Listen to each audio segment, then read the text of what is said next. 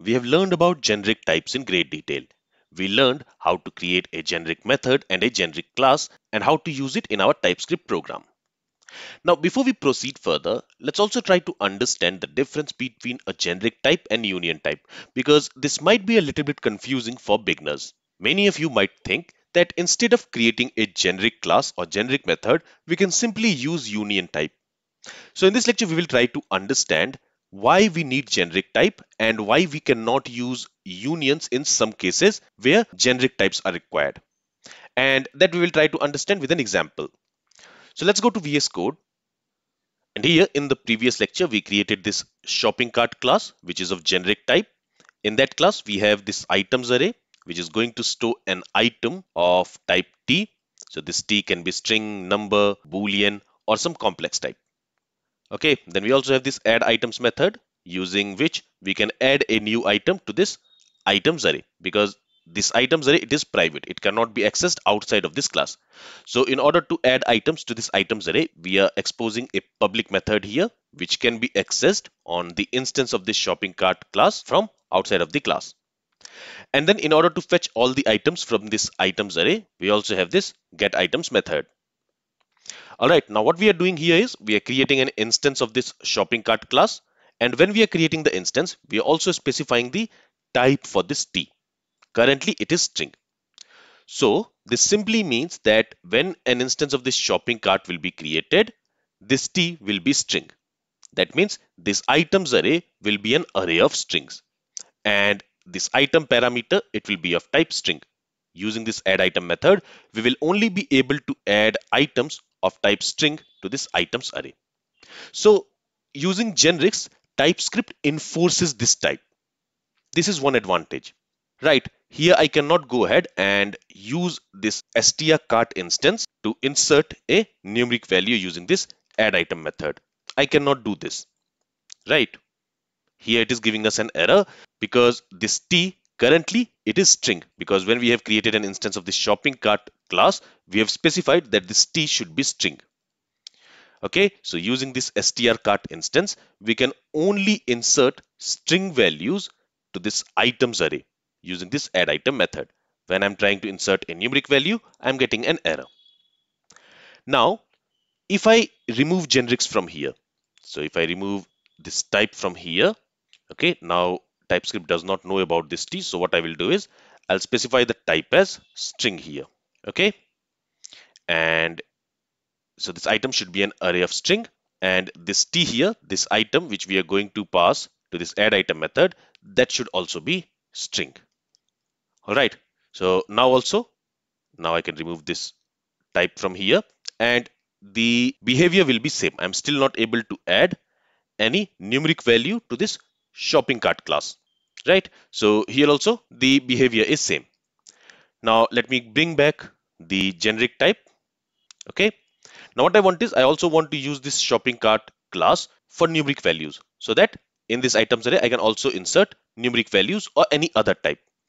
Okay, so I'll remove it from here, and now I'll copy these 4 lines. I'll create a new instance of this shopping cart. I'll call it as numcart, and here the type will be number. And when I'm specifying the type as number, now I should not be able to insert string values to this numcart. So I'll change the instance names here. So now it should be numcart and numcart. And here I want to log numcart.getItems. So you see, now when I'm creating an instance of shopping cart where I'm specifying the type as number, there, since this T is going to be number, in this items, I can only store numeric value because this items is going to be an array of numbers for this numcart instance. So I need to insert numeric values here, maybe 200 and 300. Okay, so now we are using this shopping cart class, this generic class, to create an instance where these items can store a string array, or it can also store a numeric array. When we are creating an instance and setting the type as string, we are creating a string array. And when we are creating an instance of the shopping cart where we are setting the type as number, we are able to string number arrays. Now, instead of generics, if I try to use union, So again, I'll go ahead and I will remove this generic type from here. And here I'll specify the type T as string array or array of numbers. Okay, and here also I'll specify the T as string or number. Okay, now here you will see that we have an error. And the problem here is this items, it can be either an array of string or it can be an array of number. And when we are specifying the type of this item as string or number, that means for this item, we can either receive a string value or number value. That means to this items array, we can push both string values and number values. In that case, these items will not be an array of only string or an array of only numbers. Let me actually show you that. So here, let's also remove this type because that is no more required. And now in this str cart, let me try to insert a value of type number, maybe 100. And this will allow us. Why? Because when we are calling this add item, for this item parameter, we are passing a numeric value. And that it will allow. Why? Because this item can be a string value or a number value, right? And here we are passing a numeric value. So this item can store a numeric value. And that we are trying to push to this items array. So initially it will have hello and world, these two string values. And now we are trying to insert a numeric value. And that's why we don't have any error for this item parameter, because this item can take a value of string type or number type. But we are saying that this items should be an array of either only string or it should be an array of either only numbers. It cannot be an array of both string or number, right? And that's why we have this error. Okay, so the problem here is with this union type, because here we are telling that for this item we are ready to receive a value of string type or number type, right? And this is where the union type is different from generic type. When we use generic type, we tell the type during the runtime, and the data type of the variables or the parameters should be that type. There is no concept of either or like we have in union type. Here we are saying that this items, it should be an array of either string or it should be an array of either number.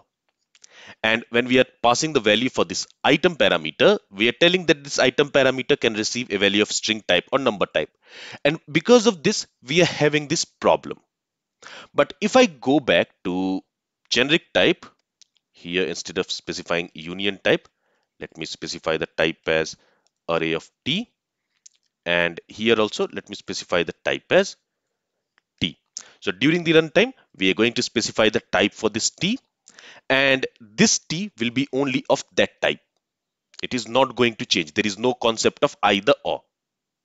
Okay, and now you will see that we don't have any error in the class. But now when I'm trying to pass a numeric value here, actually we are not getting any error here. That's because here we need to specify the type. We have not specified any type, so it will be by default any. But as soon as I say the type should be string, you see at this line we are getting an error where we are trying to pass a numeric value. All right. In the same way here also, when we are creating an instance of shopping cart, we can specify the type. By default, it will be any, but let me go ahead and let me specify the type as number. Okay, so at the runtime, the data type of this T will be calculated and only that type will be used for that particular instance. All right, so the purpose of generics is that you write the code once and adapt it to different data types by specifying the type during the usage. And generic ensures type safety throughout the code, catching potential errors at compile time. But the union type represents a value that can be one of several specific types. They combine multiple types using the pipe symbol. We have already seen that. And the purpose of union type is to handle multiple data types. Union types allows you to define a variable that can hold different types of values accepted in a particular scenario. And with union type, you might need to perform runtime checks using typeof or conditional statement or using some other type guard to determine the actual type at runtime. Okay. And it is very important to understand the difference between generics and union type. And this is also a very good interview question for you. So with this, I hope now you understand when to use generics and when to use union type and what is the difference between them. If you have any questions, then feel free to ask it. Thank you for listening and have a great day.